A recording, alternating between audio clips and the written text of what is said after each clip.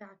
We are going to be looking at the last math that we need to do for the chapter, which is called changing concentrations of a solution. So imagine that you already have a solution made. There's a stock solution that already exists, and you need to alter that in some way in order to make the solution that you want.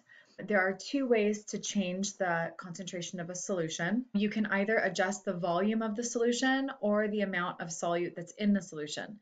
So one of the most common things we do in chemistry is called a serial dilution. So we're going to dilute the concentrated acid or concentrated stock solution that we have in the cupboard. We're going to dilute that down to the amount that we need for a particular lab experiment. You want to decrease the molarity or decrease the concentration, and that's because the solution is too concentrated. The easiest way to do that is to add solvent to it. So imagine that you had, again, back to our Kool-Aid or our lemonade example, you had some lemonade and it was too concentrated. That's a really easy fix, right? You just take some water and you pour it in there, and now you've diluted it. You have it the proper concentration for your taste. The other thing you can do, and this is a little bit more difficult, is you can try to increase the molarity. So if the solution is too dilute, now with Kool-Aid or lemonade, that's not too difficult to do. You just add some more solute to it, right? That's this last one down here. You could just take a little more of the lemonade and put it in there, no problem. What is difficult to do though is to remove solvent from a solution that's already been made. You'd have to boil off the solvent, and that's a pretty tough thing to do. When you're cooking, sometimes they'll tell you to reduce the sauce or reduce the liquid, and that's what this is. It's increasing the concentration or the molarity of the food flavor that's in it in order to make a more delicious sauce. But in general, we don't want to have to remove solvent from a chemical, mostly because heating it isn't always a really stable thing to do. For our purposes, we will either be decreasing molarity by adding water, or increasing molarity by adding solute. That's what's permissible to do in our general chem class. So there's a formula to help with this, and the formula is C1V1 equals C2V2. C1V1 equals C2V2.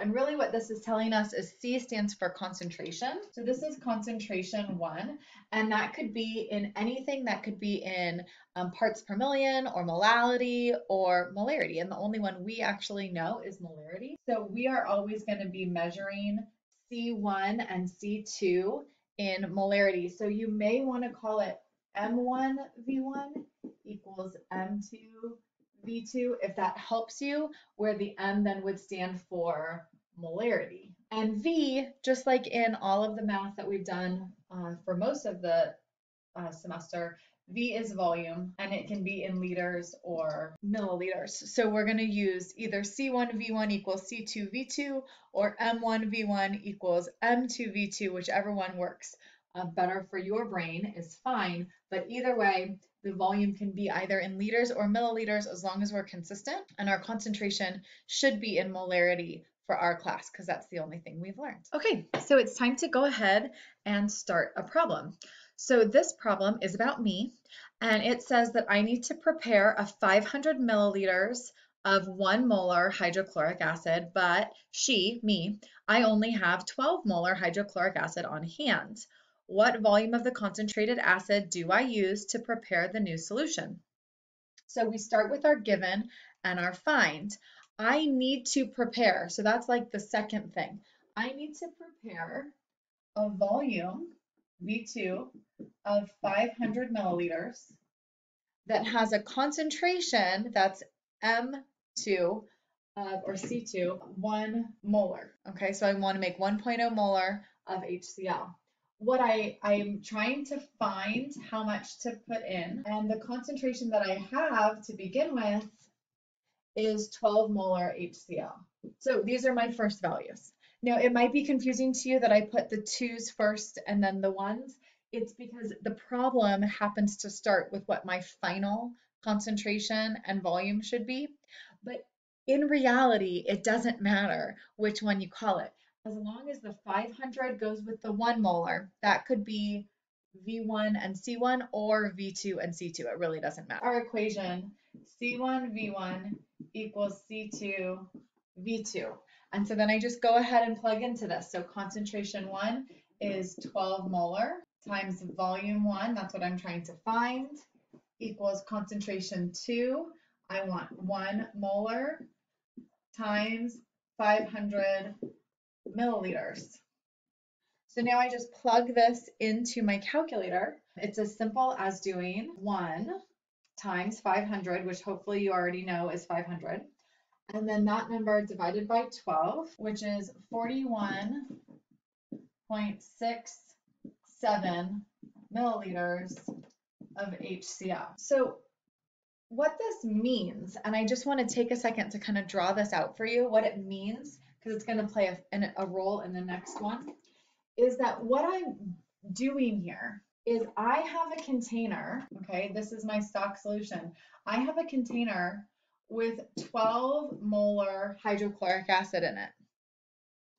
And so what I'm going to do is I'm going to pour 41.67 milliliters of this 12 molar hydrochloric acid that's going to go in here. And then I'm going to add water until my final mark here is 500 milliliters. And when I stir that up, this solution in here will be a 1 molar solution. So that's what we mean, that's what we're showing, is I'm going to take this 12 molar and I'm going to put it in here, and then I'm going to fill it up with water. I'm going to dilute it. And once I've diluted it all the way up to a total volume of 500 milliliters, then my solution will be 500 milliliters of 1 molar HCl. Okay, that's what it is telling me. That's what it's showing me. So there's one more problem to do here. This one's a little bit different. So we have a chem student who accidentally pours 50 milliliters of 2 molar HCl into 200 milliliters of water. So let's start with V1 and C1. So my first concentration, which is C1, is 2.0 molars of, what is it, HCl. And my volume that goes with that is 50 milliliters. I'm supposed to be finding my new concentration, which is going to be C2. That's my find. And the big question here is, what is my volume 2? So I want you to think about this. He pours, there's already a container with 200 milliliters of water in it.